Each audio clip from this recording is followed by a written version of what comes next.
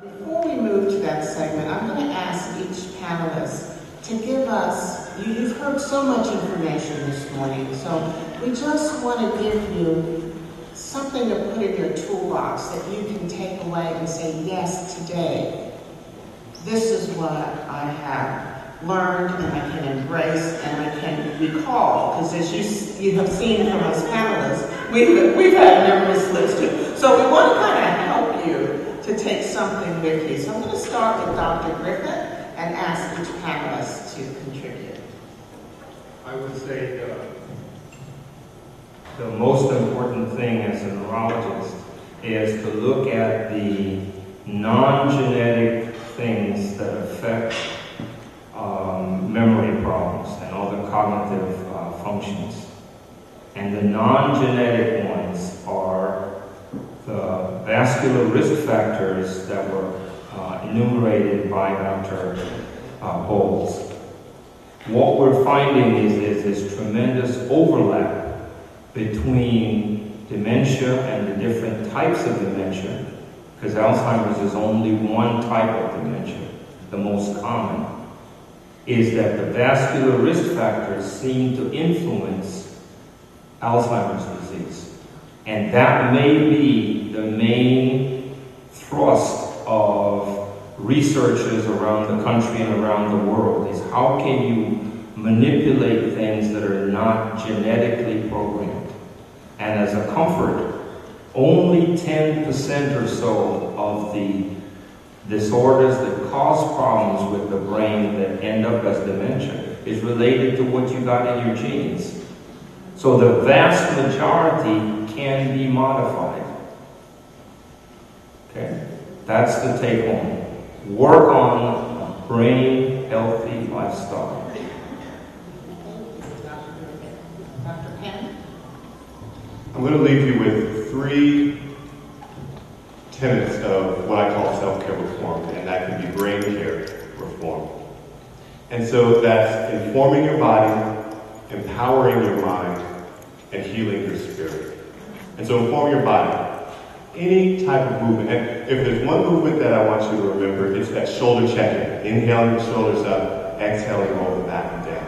That's inhaling, breathing in to the brain, connecting with your body, and being very present in the moment, informing the body.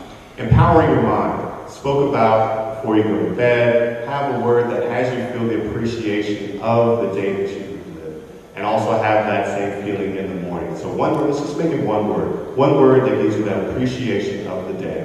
You end the day with it, and you start the day with it. So empower your mind. And healing your spirit, if you're a church member here at Allen Temple, you're healing your spirit. If you're a part of some ministry, you're connected to your spirit. Again, informing your body, empowering your mind, and healing your spirit. You can do that. Thanks. Thank you, Dr. Penn. Dr. Bowles.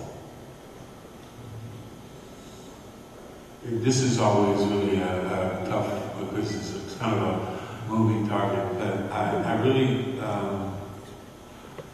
feel as a clinician and seeing patients, one of the things I really try to emphasize to them is that you can do better, you deserve better, and you are better.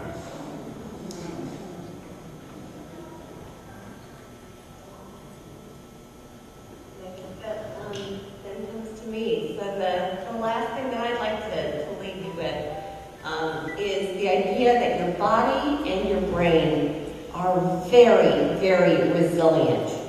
And it's never too late to start something. You can always learn something new. You can always start a new exercise routine, matched to your physical limits. It's also never too late to stop something. And I just want to call out smoking as a risk factor for all of these issues.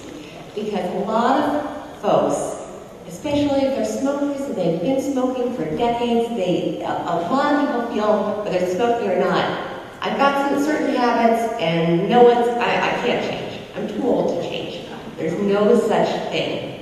And the medical evidence is bearing this out. It doesn't matter if you've been a smoker for decades. If you stop, your body will start to heal itself. There is no complete permanent damage. You can correct some of these risk factors even if you stop smoking now. And you know what? If you stop and you quit and you don't make it, you're more likely to try again and to stop than someone who never tries quitting in the first place. So I really want you to remember that your body and your brain are very resilient. It's never too late to start a good habit, and it's never too late to stop one. So thank you.